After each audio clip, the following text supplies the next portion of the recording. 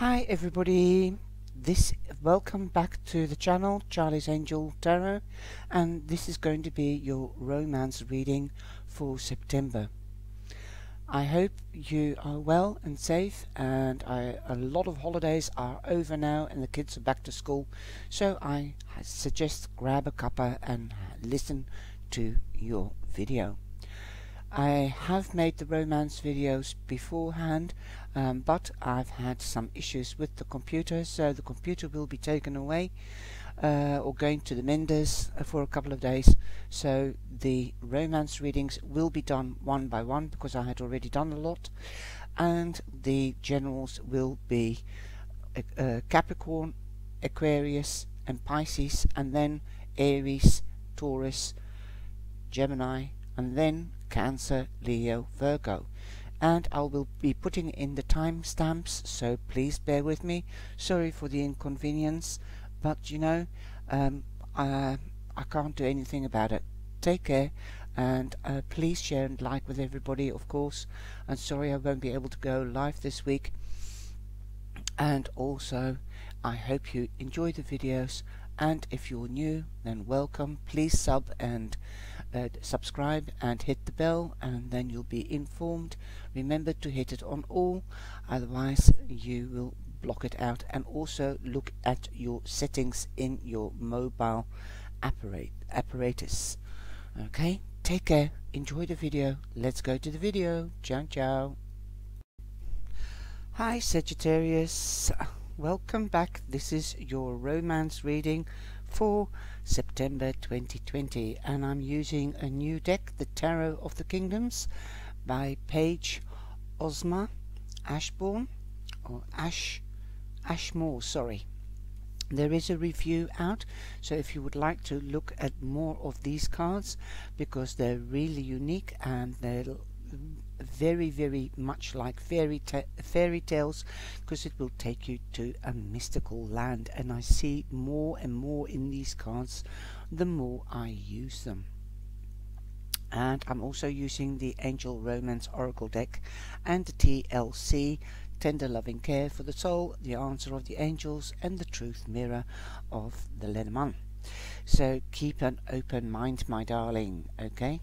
If you're not hooked up, then keep an open mind. You might want somebody totally different, and you walk against somebody and wow, the butterflies hit your stomach, and you're smitten with love with somebody that is totally different to your ideals. Your soulmate may differ from your usual type of expectations. Ooh, the Cupid is out. So that is very nice for those that aren't hooked up. And for those that are hooked up, you could be meeting somebody else, but it's up to you whether you're going to take that opportunity or not. Some of you might, some of you might not. Okay, I feel that there is a change in the air though, so perhaps your partner might just all of a sudden dye his hair, or she might dye their hair, and you didn't expect that happening. So yes, they are getting out of their comfort zone. They might just want something new, or get a new dress or a new suit or a new whatever, as we have Judgment.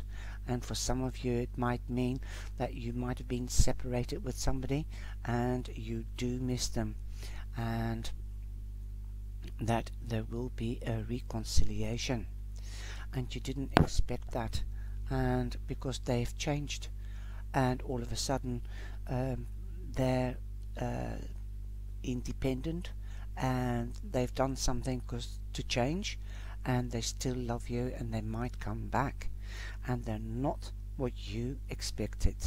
That is how I read this card, because we've got the Judgment, so that's a new beginning, or it means a second chance. Something is coming round.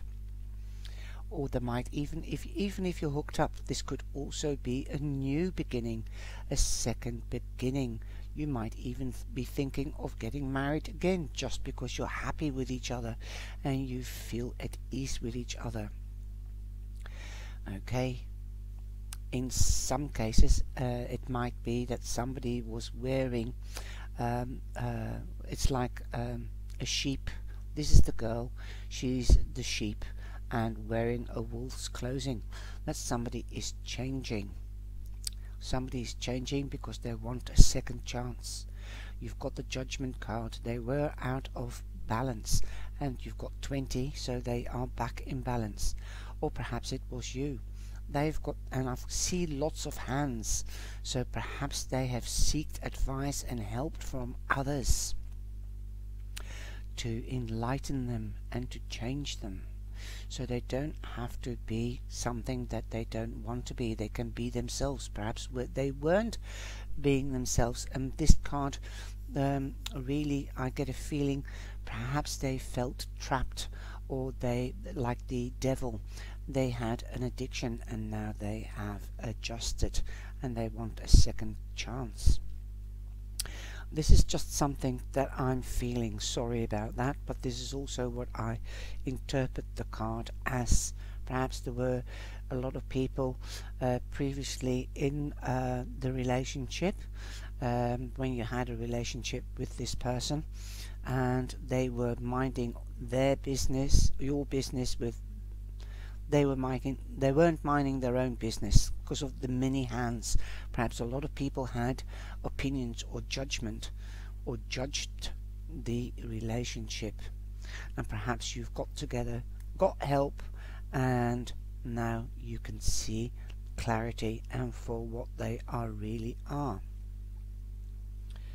Perhaps you had an ideal, and you didn't give them the freedom to develop within the relationship, and now they have done the treatment and gone out and got themselves sorted out, and they want a second chance, or you want a second chance with this person. It's not for everybody. This is a general reading, remember, so if it doesn't resonate with you, have a look at your moon sign or your rising sign.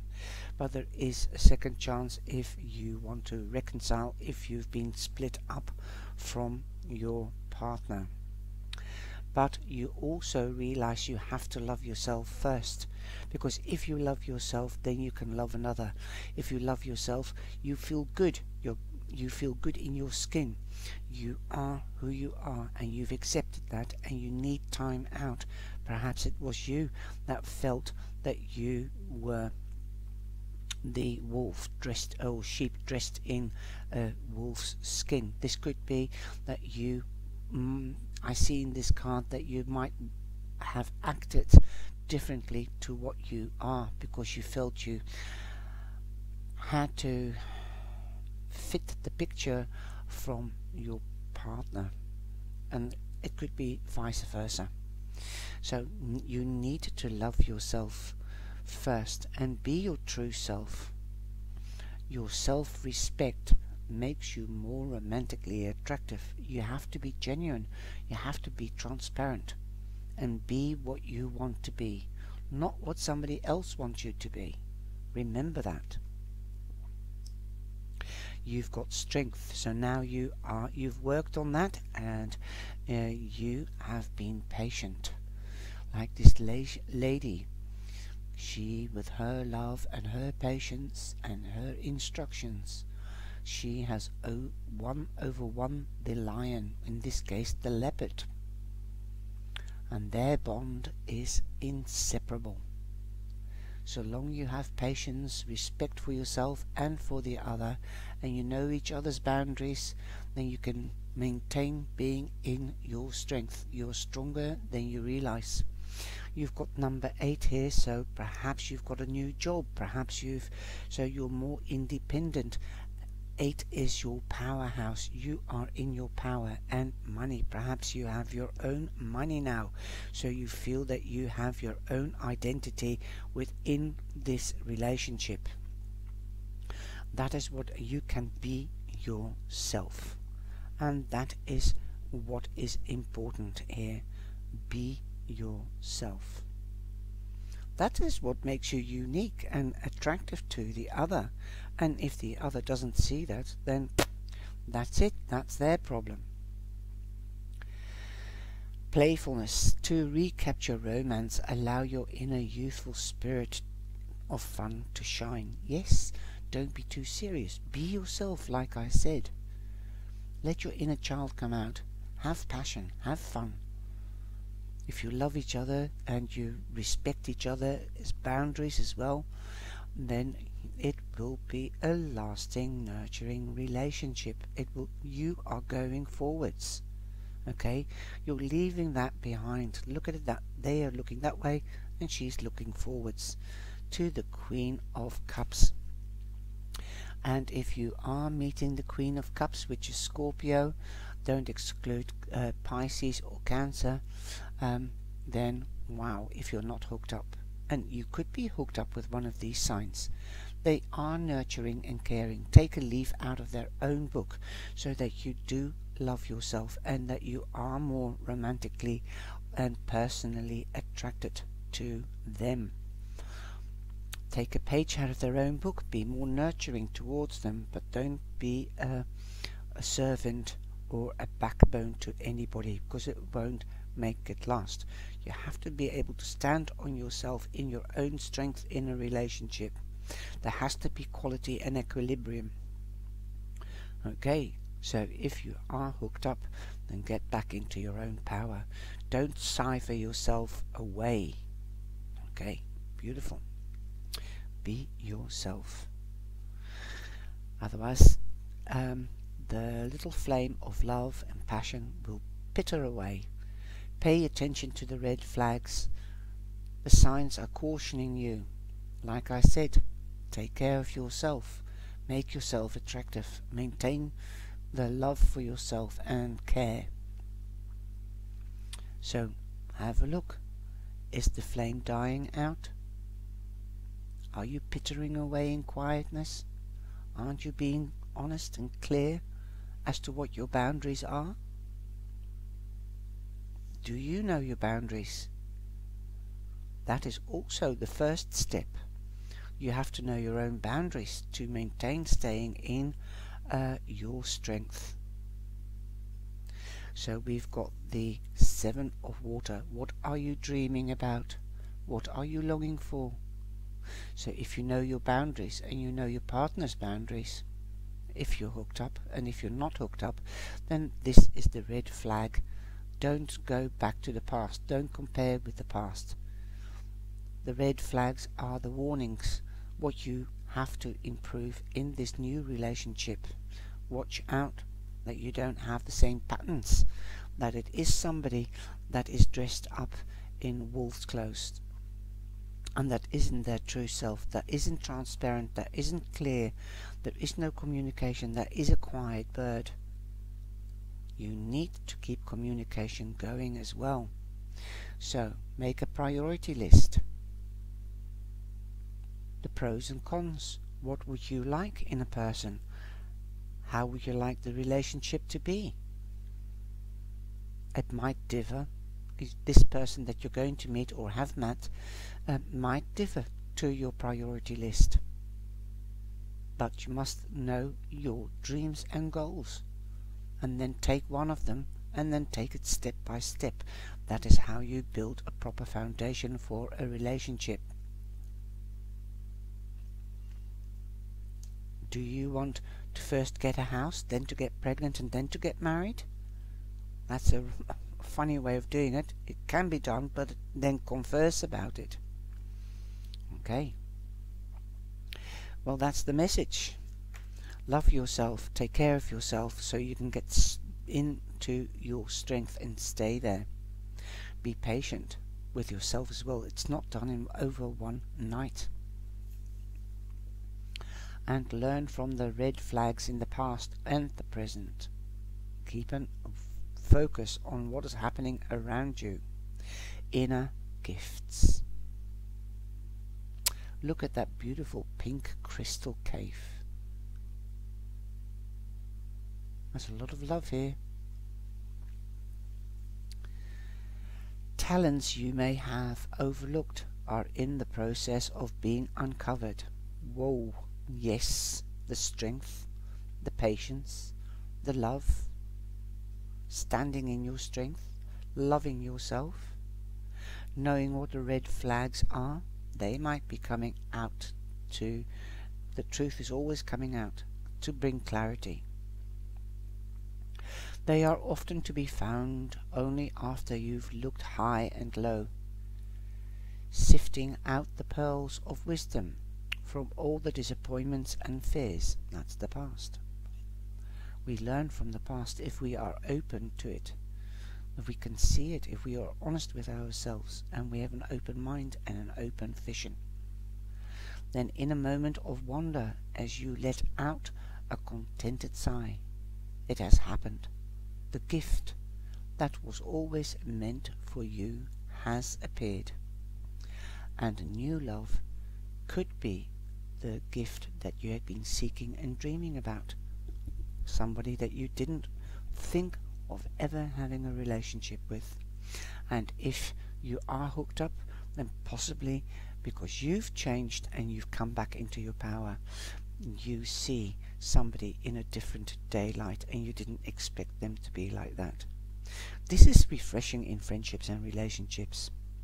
That's how you keep it fresh, because we grow if we are active in ourselves and with our relationships and everything. If we don't forget ourselves and we don't cipher ourselves away, it is always exciting to find out what you want, how you're going to go about it, and watching out for warnings.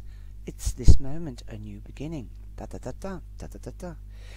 There's big changes coming, and gifts that you might not have realized that you had are coming out. There's big happy changes. Oh gosh, I didn't even realize that was there. I just said big changes are coming. And then we've got the child. Perhaps you might find out you're pregnant. Perhaps you wanted children and now finally, boom, it is here. Perhaps you've been trying and you got separated because you couldn't get pregnant because you was too stressed, and now you're getting back together again, a second chance, and you're doing something about it. You've communicated about having children. Perhaps they've come back and changed their mind because they love you so much they'll give you anything in this world, and they're willing to try for a child, even adopt perhaps in some cases. You've got the Jack of Spades. The Jack of Spades is the Page of Spades, the Page of Swords. So this could be official news that the adoption is going through, or the papers are going through. Your official news could be that you're pregnant, because it also comes from a specialist or a doctor who is a member of the Institute of Municipalities. It's become clear what you like, and this could be through telephone, this could be through email or text message. Your partner might just say, I love you, I would love to have a child. Boom, there you are, official. It's come through cyber. Or you might be meeting an Aquarius. Don't forget Gemini or Libra. Love it. So, love yourself first, take care of yourself, don't cipher yourself away. So be beautiful, be strong, like the lion. The lion, oh, strength is Leo. So you could even be getting involved with a Leo if you're not hooked up. So it's a Leo, water signs, Scorpio, or Cancer or Pisces, or the Aquarian, but don't forget Gemini or Libra. Wow. If you're not hooked up, and if you are hooked up with one of these people, then you might get a total different perspective, so long you are in your strength and don't cipher yourself away. Something will become clear to you. I hope you've enjoyed the reading. Take care, be blessed and stay safe. Please like and subscribe. Ciao ciao.